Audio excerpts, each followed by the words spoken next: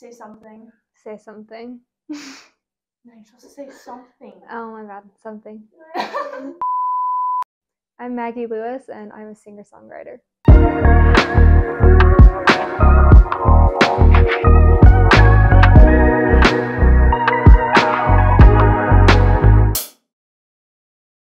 think I started probably a couple years ago when I first got my guitar for Christmas, and then I kind of just sat down and started goofing off, and yeah. I think because, well, first of all, I love music. I love listening to it and then singing it too. But I remember I sung a song one time on my guitar, and my mom ended up sending it to a bunch of my relatives without me knowing.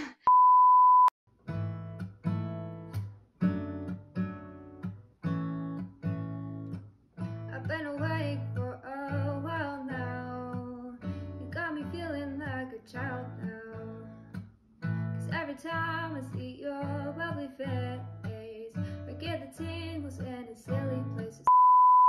My grandpa at the time was in a assisted living, and he ended up watching it, and when we went to go visit them, then he was like telling me like, oh my gosh, I love your music, you're so good, and like all this stuff. And then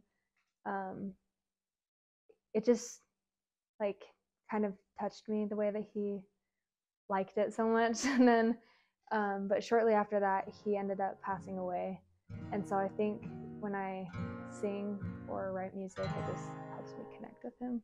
I see rain shattering windows, I hear thunder and pain echoing, I feel my heart breaking, I have tears streaming down my face, I hear screams rattling my brain. The first song is called Broken, and it's kind of about being broken, like brokenhearted, and feeling sad and alone, because when I wrote it, I was going through one of those times, and I was feeling very broken myself and alone. And I think I wrote it initially to get my feelings out, but then I also realized afterwards that I wrote it to just kind of connect with other people too, because I feel like everybody goes through broken moments and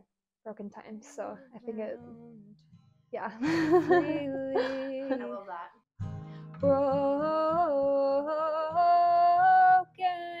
Broken hearts, broken love, all in pieces.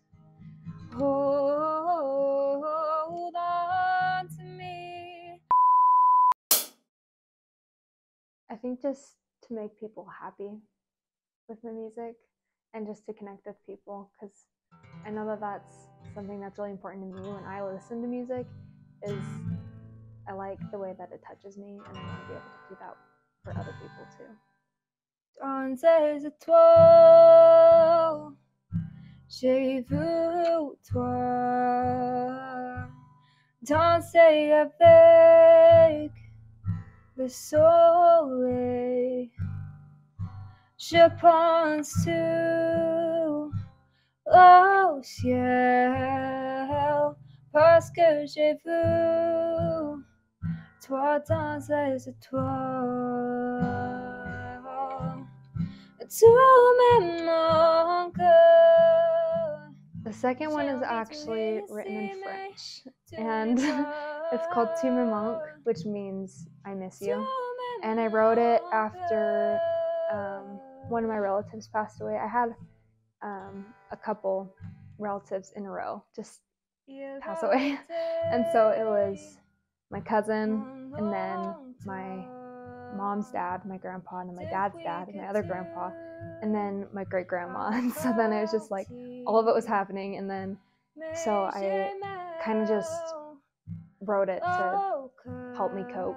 And I wrote it in French because that's a language I'm learning right now and I'm really interested in, and it's also the language of love, and I feel like I really love all my relatives, so I feel like it all kind of goes together.